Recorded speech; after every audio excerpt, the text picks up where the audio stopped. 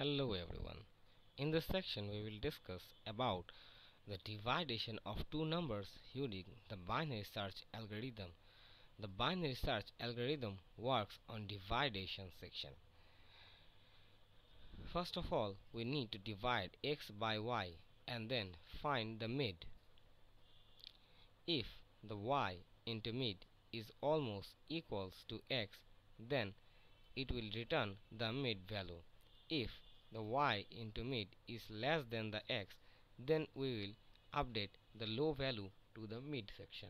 And if the y mid is more than x, then we will update it to high.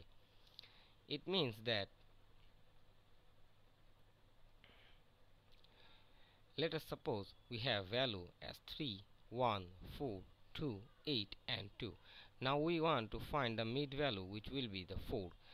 In this section we have 6 points, so 6 is divided by 2, which is 3 here, and what the value we want to find we'll check in these two sections. One is this one and another one is this one.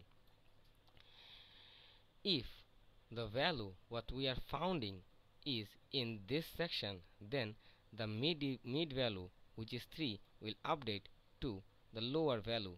Now the index will get shorter and start from 0 to 3, and this will be removed. But if the value is in this section, then the value of mid will be in the high position, which is that one. Then the low starts from 0 and goes up to high in this section.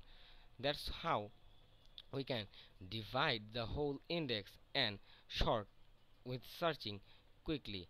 That is how the binary search works. Thank you.